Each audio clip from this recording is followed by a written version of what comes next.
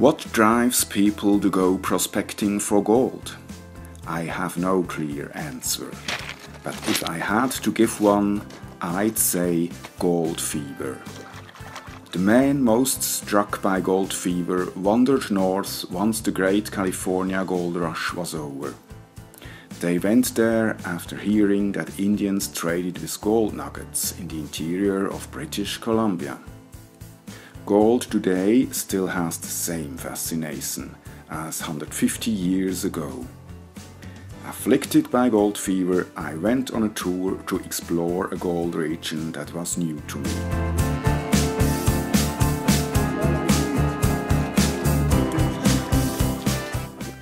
I associate my report about wandering in the once rich goldfields of the Cariboo with wandering back through an equally rich history. It was a privileged tour, but I did not always feel so. Sometimes I felt uneasy, so alone in the vastness of Canada. But I was privileged compared to the situation of the gold prospectors 150 years ago, back in the times when Vancouver did not yet exist.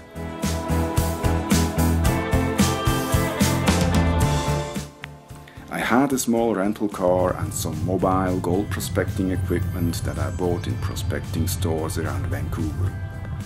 I did not want to leave the bedrock untouched in the many creeks along the road that I was planning to drive.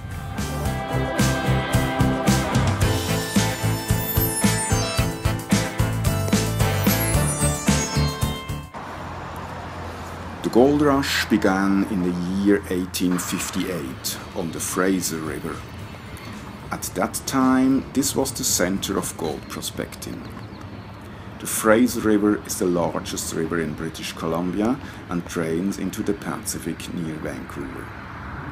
Shortly before its mouth, the Fraser River crosses the coast mountains in a massive canyon. It soon became apparent that the sandbanks, called bars, were extremely auriferous. The old town of Yale originated as a collection of tents and huts. The rich banks, for example the Hills Bar below Yale or the Boston Bar, have been yielding fine placer gold for years. The search for gold was no picnic. It was a tough fight. The cleverer prospectors knew the gold source, the mother lode, must be located upriver. It must be far richer than the Fraser River gold. Therefore, daring men fought their way 800 kilometers upstream over rough terrain to the interior.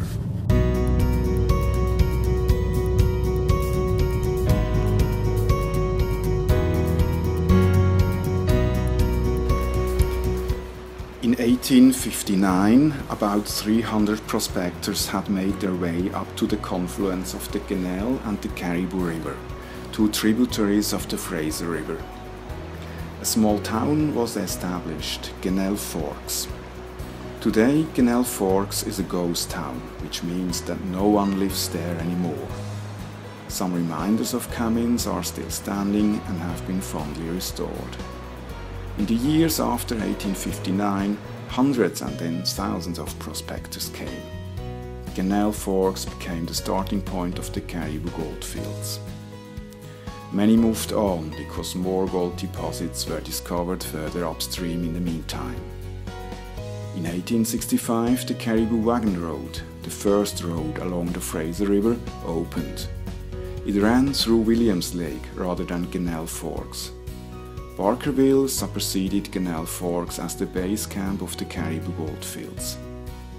Quesnel Forks was taken over by the Chinese. The Chinese prospectors followed the Westerners at many gold sites. They worked the same gold deposits again.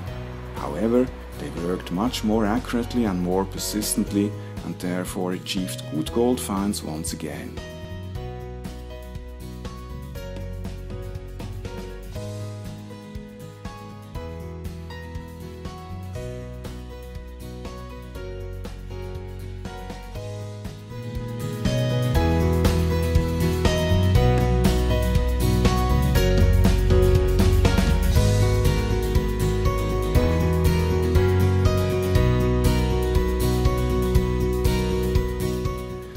last inhabitant of Quesnel Forks was the Chinaman Wong Kwai Kim. He died in 1957 in a snowstorm on his way back from Likely. The post office of Quesnel was moved to Likely in 1923, which is 10 kilometers away. The small town of Likely is today the last settlement on the old road to the Cariboo goldfields. The town, more precisely a few houses, a pub, a shop and a petrol station, will be my base camp to the Cariboo goldfields for the next few days. I stay overnight in the Likely lodge and pub. I can't remember when I stayed in such a small room before. The door cannot be locked, but the shared shower works perfectly and the burgers at the pub are better than anywhere. Likely originates from the second generation of the gold rush, the time of hydraulic mining. The gold rush that washed away the hills began in the 1890s and ended in the 1940s. Big consortiums bought the claims of the few remaining gold prospectors. Huge amounts of gravels were washed away with monitors of up to 30 centimeters or 11.5 inches in diameter, until the rich ancient river deposits came to light. The result are large pits such as the drop pit. In Likely I meet Mickey, a professional placer miner. His claim is about an hour's drive outside of Likely. I follow Mickey on the dusty road upstream the Cariboo River and then along the Cariboo Lake.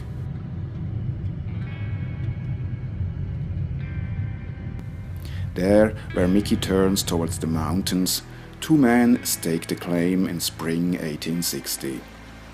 William Doc Kitley and Isaiah Diller were among the first who advanced from Quesnel Forks in search of the mother lode. The newspapers soon reported that the richest claim up to then had been found. Kitley's claim yielded 1/4 of a kilogram of gold per man per day by simple mining techniques. The quiet river was named Kitley Creek after the discoverer. When this became known, the quiet was gone. Every stone was turned, first by the Westerners, a few years later by the Chinese. To retrieve the last crumb of gold, the Chinese piled the stones so neatly in the same place that the artificial mountain is still visible today.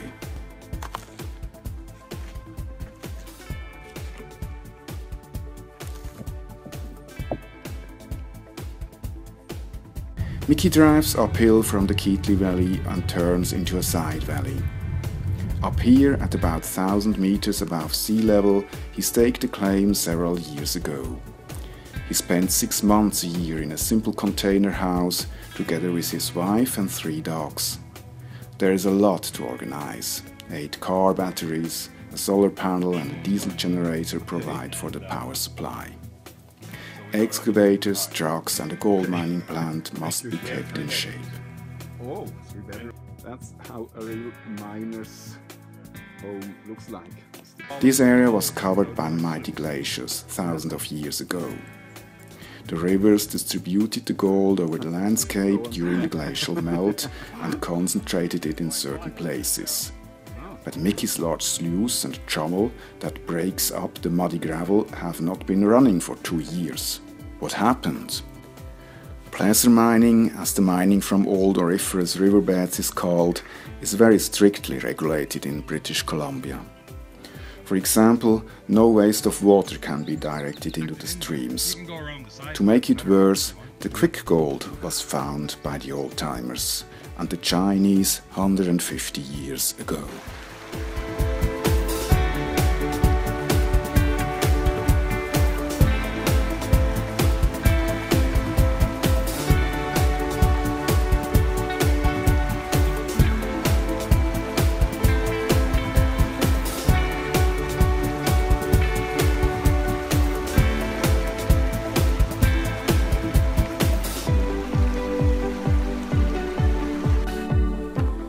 Mickey's speculation goes that there is a hotspot hidden at a great depth near the fork of two creeks.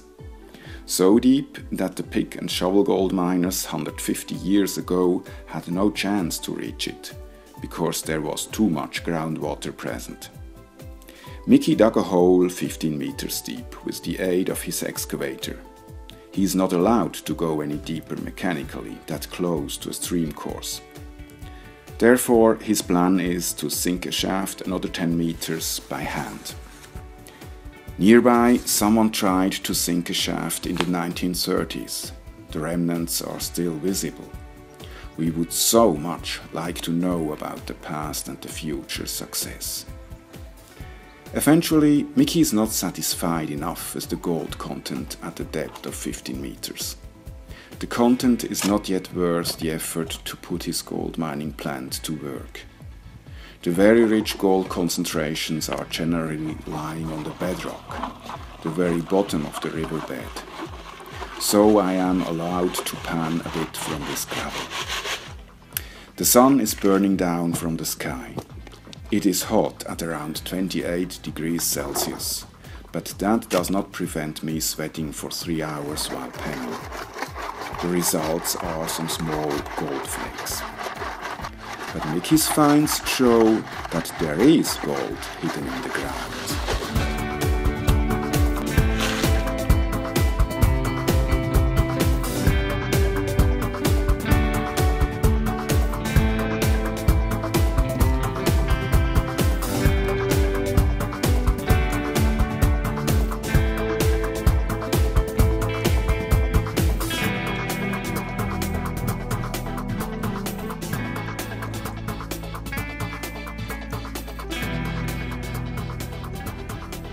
The mountains in this area reach a height of 2,000 meters.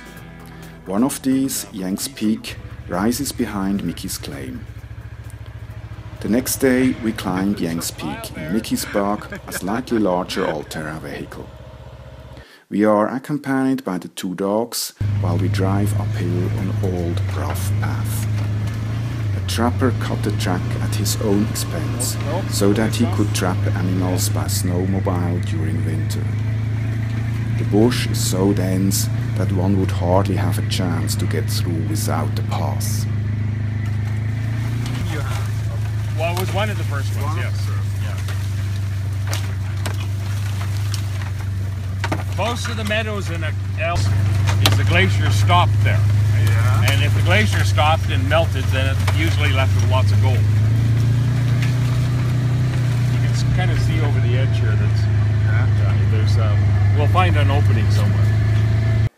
There are many traces of gold mining around Yanks Peak. There was a lot of hard rock mining in the 1930s. Galleries and remains of buildings are still visible, but the buildings have all collapsed. There are still artifacts found in the adits. Yeah. Mickey even found sticks of dynamite. It might have been well examined by some treasure hunters. And yeah, there's not much left. Because the roads used to be... I used to come up here. There might even be somewhere, I think I found a label on it once. Oh yeah, there. Oh, there it is, yes. Yeah.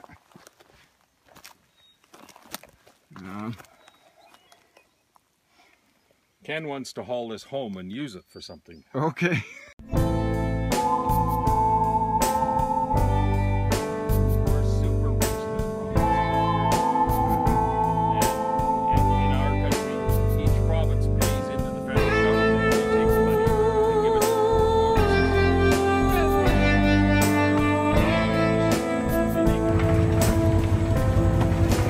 The only thing I don't like about this machine is the engine. You can't hold the machine back with the engine. You have to use the brakes. We start our way down into the valley of Little Snowshoe Creek. Here, on the backs of Yanks Peak, the road is extremely bad. The rains have washed deep trenches into the ground. Someone has cut the fallen trees into pieces with a chainsaw. They had been blocking the road before. That idiot put the tree lengthwise rather than crosswise. Mickey is upset.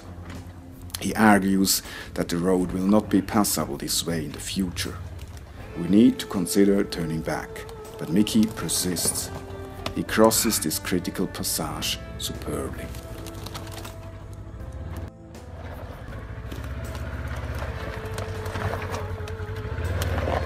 Just that easy. Ah. Yeah, but it works. Hey, congratulations, you got it.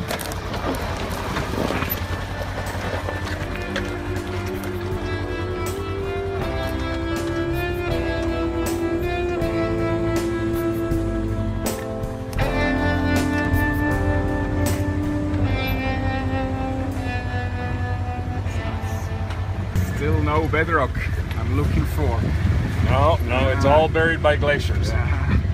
And if there was bedrock, it would have been torn up so many times that every placer miner in the world. There's no rocks left in this creek at one time. They were all taken out. There's rock piles like you wouldn't believe. There is probably no more gold left in the valley of Little Snowshoe. This valley is completely emptied. Shafts and tunnels were dug everywhere. One of these tunnels along the bedrock were said to be more than 1 kilometer long. Large stone piles rise up everywhere. Many prospectors were active here, and some simply could not stop to turning over the valley floor again and again. They all hoped to hit big gold so close to the primary deposits of the Yanks Peak, a possible mother lode. A handful of pioneers, the so-called Snowshoe boys, remained for decades after the gold rush had already gone. William Lewis was one of these snowshoe pioneers. He worked the claim from 1860 and ran a small hotel in his log cabin. His nickname was Live Yank, and Yanks Peak was named after him. William Lewis had been searching for gold on Little Snowshoe for over 20 years. He spent the winters in his cabin as one of the small number of snowshoe boys. He died in 1881 and was buried in the local cemetery, the Snowshoe Cemetery. The wooden headplate of his grave is at the museum. The one in the cemetery is a replica. Graveyards and the stone piles of the gold prospectors are the last original relics of the old gold rush days. There's 2 graves missing. There should be 2 more people in here than there's grave sites. Okay. Here rest the pioneers. They sleep with the nuggets.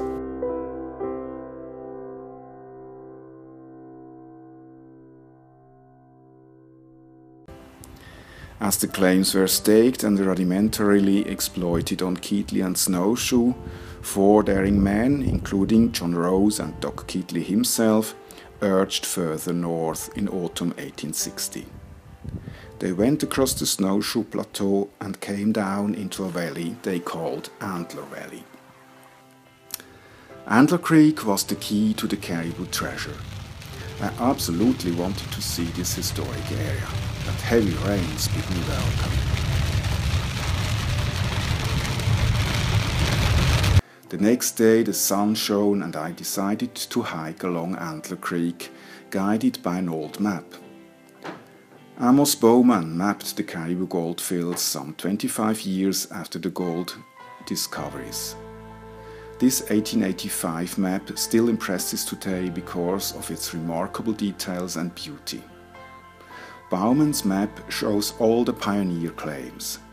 This is a great basis to dream of the old-timers that lived here in simple cabins 150 years ago whilst hiking. Remnants of old weathered log cabins can still be found every now and then by the wayside. These are probably relics of the last lonely prospectors from the 20th century. Today, only one modern prospector runs a placer mining operation on Upper Antler Creek, but nobody is at home. When the 4 men, including Rose and Keatley, came to the headwaters of Antler Creek in autumn 1860, they found the creek running on bedrock and gold nuggets lying around on the bare bedrock.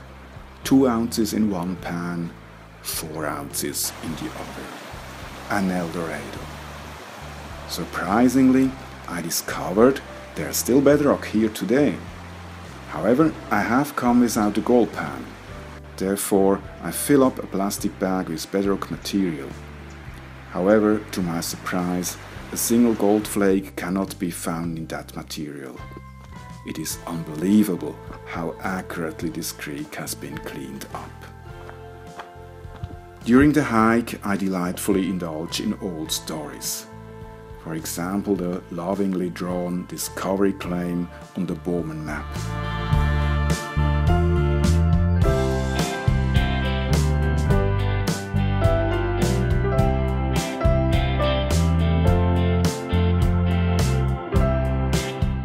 The hike continues through pretty pine forest. The aim of my walk is an old log cabin on the headwaters of Antler Creek, the Rhubarb Cabin. It has collapsed, but is still relatively good shape. It rests on a rock head in the middle of the valley and dates back to the late 1920s.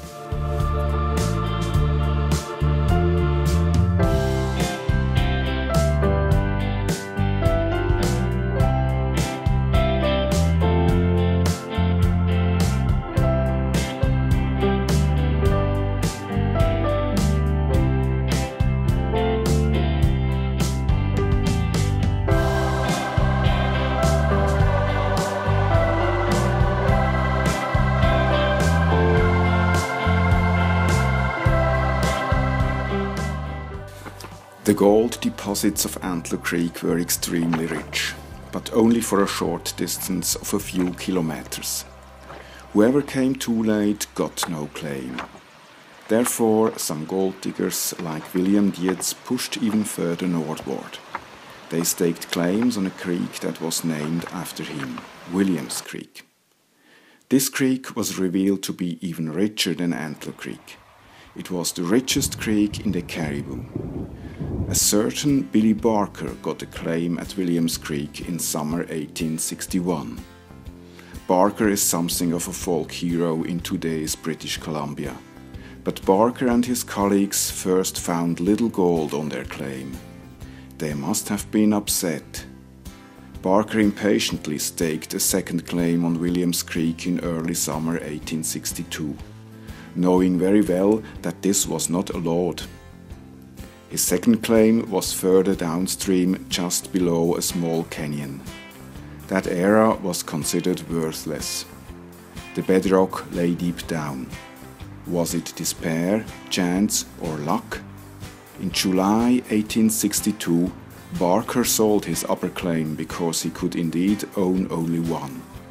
A few days later, the new buyers struck the gold-bearing gravel layer, one of the richest up to that time. Barker must have been very desperate, but the legend goes that Barker had a dream shortly after his arrival in the Cariboo. He dreamed of a number 52 again and again.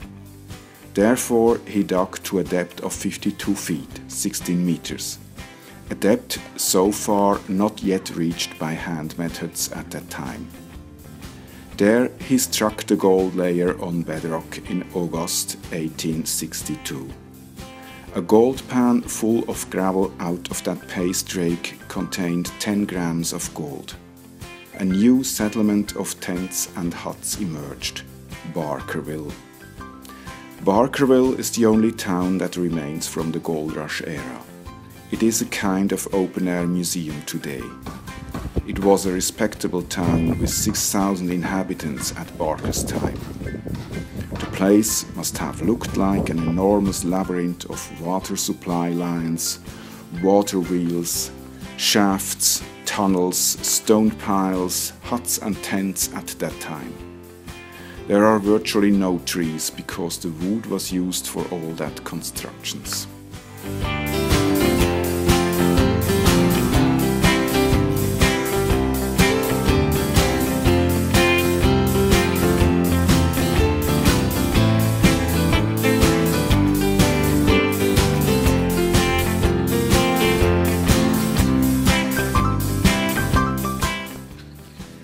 I made a short stop in Lillooet on the Fraser River on my way back to Vancouver. A final gold prospecting experience tempted me. I wanted to test the Cayush Creek. The Cayush is only 10 km away of Lillooet. Thousands of prospectors went by Lillooet on their way to the Cariboo. But this creek, with its coarse gold nuggets, was not discovered until 30 years later by Chinese prospectors. Climbing down that steep valley, the thermometer indicates 33 degrees Celsius. It is pleasantly cool down at the river shore, and I find some tiny gold flakes. Bedrock crops out on the opposite side of the river, but it is not accessible despite my long boots.